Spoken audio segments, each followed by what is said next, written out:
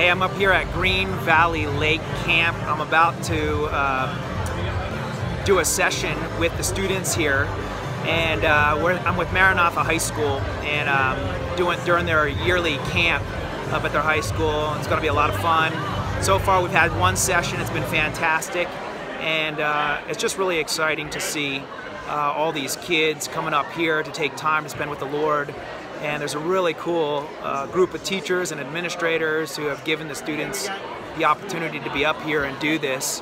And I was invited to be able to share with them. And we're going through some tough subjects, some really intense stuff, but the kids are responding well to it. And I just think that, you know, once we address tough issues, but we address them with both love and truth, that ultimately that's the magnetic power of the gospel and the Word of God.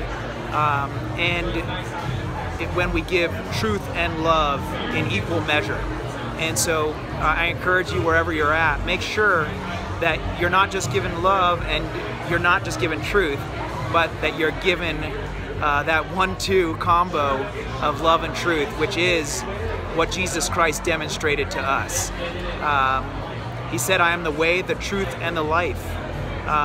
But he also said, "Greater love has no man than this, that he lay down his life for his friends." And so this is how we win the hearts of those around us, is through love and truth. So I hope today you have a great day, and I hope that God enables you to love somebody and to give him the truth. God bless you.